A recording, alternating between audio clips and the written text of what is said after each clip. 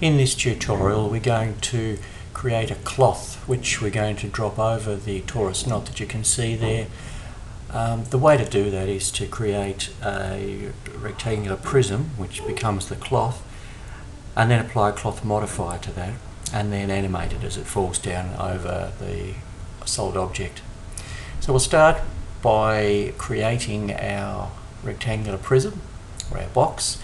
Click on create over in the command menu, add a box, and then just do a drag to create a large flat rectangular prism like that.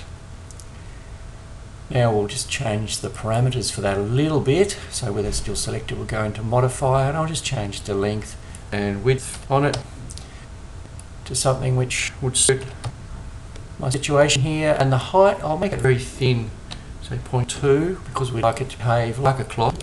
And the last thing you'll notice is that I've given it 40 length and 40 width segments. We need quite a bit of geometry here so that it behaves naturally and flops around the object, but obviously too much will just put a lot of render load on the machine, particularly if I've got a more complicated picture I'm trying to render. Okay, now we'll position that a little bit. I'll just center that on X and Y so that it's directly above my torus knot, and then hold it up a little bit so that it sits above it. Now we're ready to apply the cloth modifier. So with that selected, I'll go to the modifier list and select cloth modifier, and then in my command panel I go to object properties, click on there, and the object properties dialog will appear. Now because my cloth box was selected, it's already in my objects list.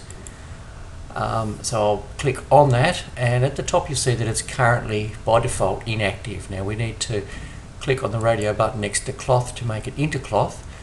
We could actually go in theory and set up my cloth using all the parameters here, but there are some presets which are generally speaking easy to use if they're suitable, and in this particular case we'll use a cotton preset. Now the other thing to do now is to define how the cloth is going to react to the torus knot. To do that we need to add that object into our simulation. So I'll click add objects, select the torus knot and click add, and that will add that into the objects in my simulation. In this case though, it's not going to be cloth, obviously, it's going to be a collision object. So at the bottom of that window I'll click on the radio button next to collision object. There are a few collision properties. Now these are sometimes need changing if things don't behave correctly. In some cases the cloth will fall through the object slightly, or it just doesn't respond to the collision properly. But generally speaking, if we leave it at default for the time being, we will only come back and tweak that if we really need to. Once we're happy with all that, we click OK, and we're ready to begin our simulation. Over in the simulation panel here on the right, you'll see there are a few different commands that we can give it. We can simulate, follow progress, erase a simulation, and truncate a simulation. Let's just begin the simulation by clicking on the simulate button, and you'll see the cloth begin to fall down over the torus knot and wrap around it a bit. Now we usually would run the simulation to the point where it's starting to look a little bit silly, or maybe it's just stopped, the cloth stopped falling.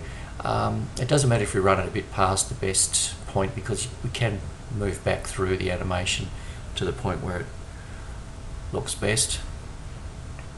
You can see that's just falling down now. The cloth's beginning to wrap in around it a little bit. When it's reached the point where we're happy, we can just click the cancel button, and that will stop the simulation at that point. Okay, that'll do. Now by using this slider we can run back through the animation and just find the point where it seems probably around about, somewhere around there will be fine.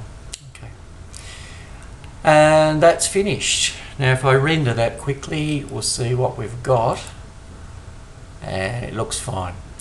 Now probably there it'd be nice to add some materials to the cloth so that it looks like a checkered cotton or something like that. And then maybe, I don't know, a bit of lighting, whatever we need to do. When we're happy with the cloth, we can just bake that in by right-clicking and converting to an editable poly. Now, one of the things that we will occasionally find is that the cloth might behave a little bit strangely. For instance, it might fall through the object slightly, and it tends to create that sort of an effect. That can be fixed by simply tweaking the cloth up a little bit so it sits above it, or going into those collision parameters and adjusting those so that it behaves a little bit more correctly. Anyway, there we have it, cloth falling over an object.